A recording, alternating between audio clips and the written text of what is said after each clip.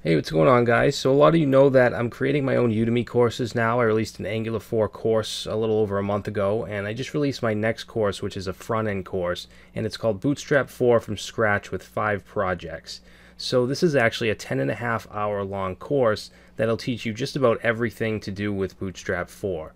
Now, you don't need to have any experience at all with Bootstrap 3. In this video, I want to take you through and show you exactly what you'll learn and what you'll build in this course. It hasn't been released yet, but by the time this video is uploaded, it should be available and a link should be in the description. Now it's set at $50, but I'm giving you a code, a link with a code to get it for just 15 bucks. So just use the code YouTube and you should get the $50 course for $15. Now, teaching something like Bootstrap can be a little tedious because there's just so much HTML involved, and a lot of people, they don't like copy and paste. They also don't want to watch me type every single HTML tag. So what I've done for the first few sections of this course, which are the learning sections, is I've created a Bootstrap sandbox UI page for every lecture, and every page has a start state, and then as we move through the lectures, you'll code along with me and we'll basically bootstrap it up. Alright, so here's an example of the UI, and we have all the 4 different sections here. We have utilities with things like, basic typography, floats and positioning. We have colors, the color classes, spacing, so we'll talk about the margin and padding classes, things like that. All the utilities, sizing. Then we have our CSS components, so we'll look at buttons. For instance, the start state of this page will be just all plain looking ugly HTML buttons, and then we'll go through and I'll show you all the different classes to add and all the different markup to make it look better, to bootstrap it up. Okay, we have a page for the nav bars, we have forms, okay, all the different validation classes. Then we'll move on to the grid system. So you have the grid system, we have Flexbox. Bootstrap 4 now uses Flexbox. We'll go over the alignments, all that stuff.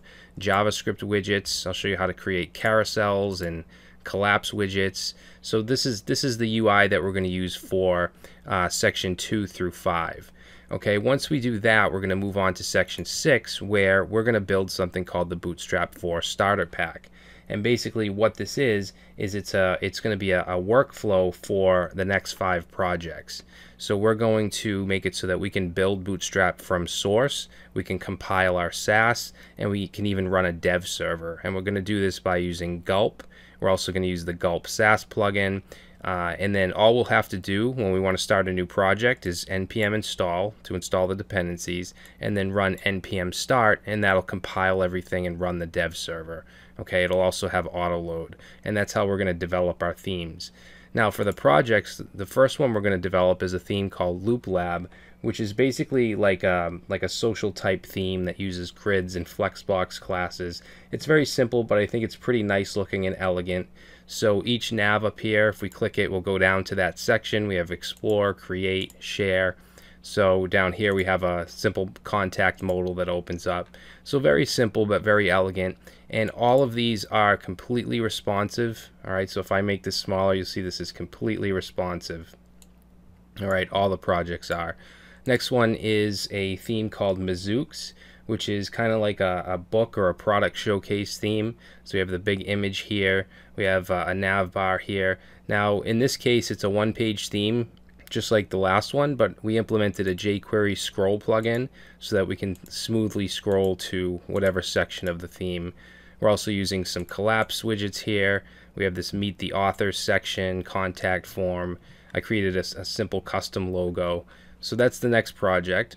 Then we're going to move on to our blog system, our blog admin UI called Bloggin. And there's actually a bunch of different pages. This is the dashboard.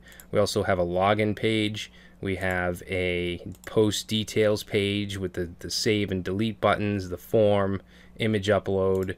We have up here these 3 buttons which are going to open up modals.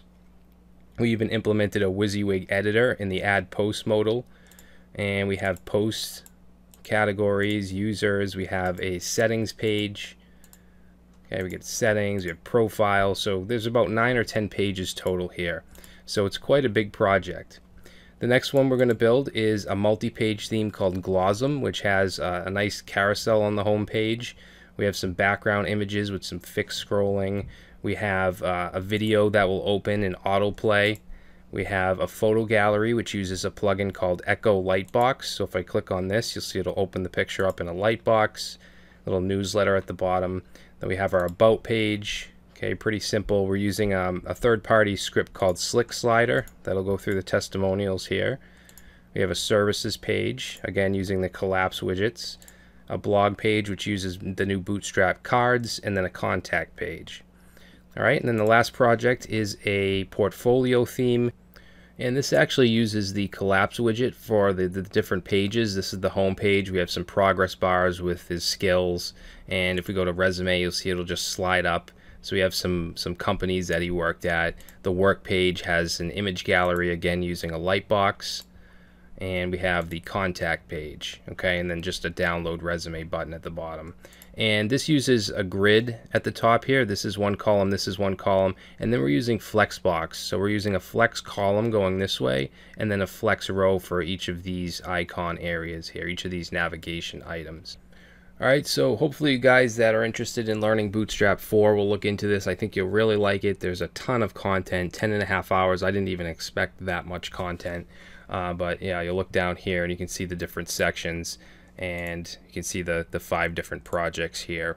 So each one is about an hour. So the Glosm multi-theme page is almost 2 hours.